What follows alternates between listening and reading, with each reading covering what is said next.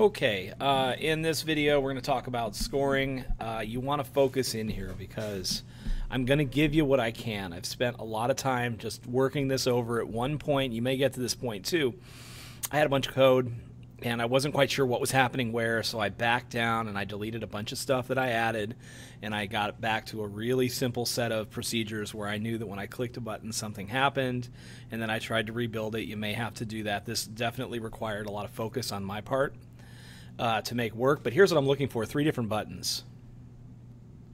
Okay, the first button is your hit button. So when you hit, obviously it's totaling up what happens, okay? And oh wow, look at that, I've got a glitch. See, I've got to work on why that's happening, why that dealer card's moving out there. I'll work on that, I'll make that happen. I've got a card that's called, a button that's called redeal. Okay, and when I hit it, obviously redeal goes through and it just sets player score to zero, dealer score to 0, sets the hit back to the default number, sets the dealer hit back to a default number, which is something I've implemented. I've got this button pressed variable I'll talk a little bit about, try to give you an idea of how I'm using that, and then I shuffle the card deck. So basically I set everything back to a set of default values and reshuffle the deck when I hit that button. Now if I click stand, see, it's got some bugs still.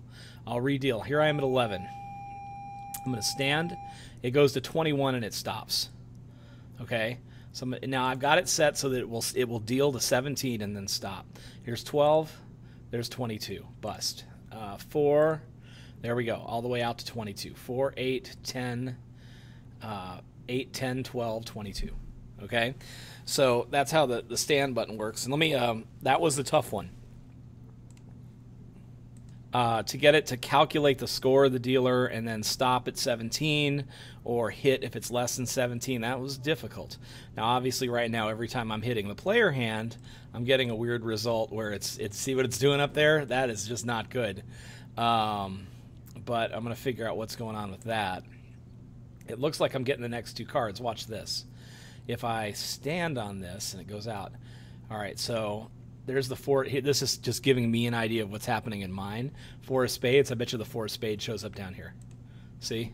So it's showing me the next card in the deck right now, and that's something that I'll work on and figure out what's going on.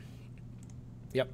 Okay, so anyway, the first stand anyway works to where it will stand out to 17 and then hit. My ace is still worth 10.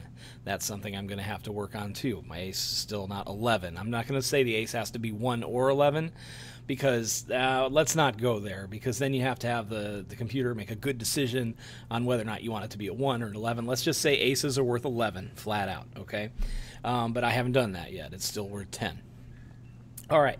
So what I did is, this is it. I go ahead and I say getter setter player score equals 0, dealer score equals 0, because every time I compute the scores, I set player score and dealer score to 0.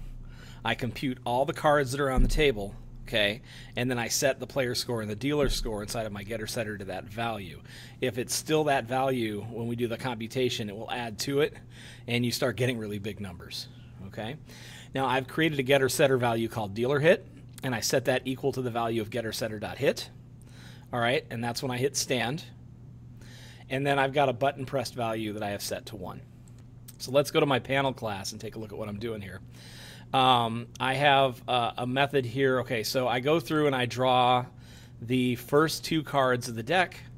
All right, and if getter setter button pressed equals 1, and only in that case, only after I've hit the button, right, it's going to call score it, which takes 3 things now. It takes the number, the card number we're going to add, and it takes a true and a false for the true for arguments 2 and 3. And what I've done is I've created Boolean dealer, Boolean player, and you'll see how that works. And so if it basically figures out how to add those together, hopefully you already have that happening. And now if the player value is true, it adds to the player score. And in this case, you can see that the player value, when I call it, is true. All right, so this is true, so it's going to add player score based on that particular for loop. Okay, and then what I do is I go down, and the next one is to add the next 2 cards into the dealer hand as far as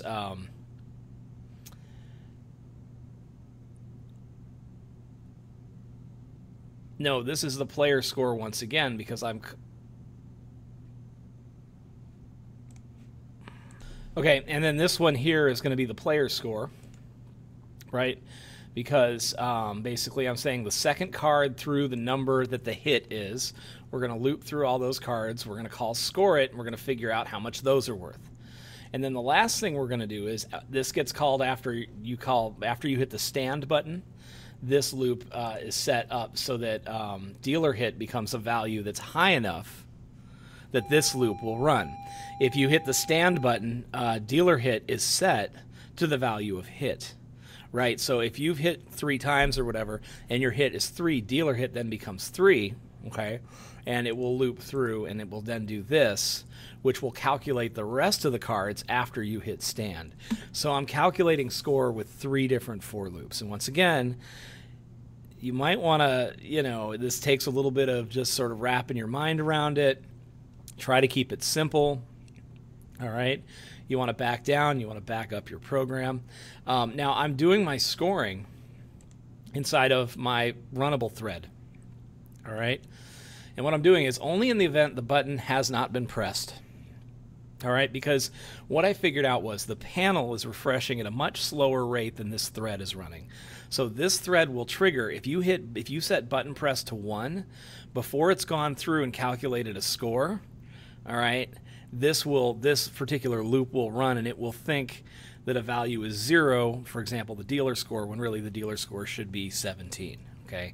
So I'm saying only when button pressed is 0 do I want to loop through this. Now, the reason why is because at the end of the very last thing I do after I compute all the scores and I make sure all the getter-setter values contain valid scores, I set getter-setter button pressed equal to 0, all right? And so inside of my main activity fragment, I'm saying, okay, now once that's 0, once I know all those for loops have been run and all the scores are sitting up there in getter setter, now I'm going to decide whether or not when the person hits stand, I'm going to do something, right? And if the dealer hit is greater than 1, right, and the dealer score is less than 17, and in this case the dealer score is not 0, just a double check there, I'm going to set the player score to 0, the dealer score to 0. I'm going to increase dealer hit by 1, and I'm going to set button press to 1. All right, now if button pressed is set to 1, right, inside a panel, all of these score hits are going to trigger the next time the screen refreshes. All right, and then button pressed is going to go back to 0, which may be a cause of some of the bugs I'm experiencing. I don't know. But you want to try to get to the point, and I'm going to try to fix mine up, and my next video may contain an explanation of why this is happening. Okay, I'm not sure yet. I'm going to look at it. But at the very least, you should be able to stand and have it stand on a number. It should hit up to 17 and then deal 1 more card. At the very least, that stand button should work. The redeal, see here's 17, I'm clicking stand and nothing happens, right?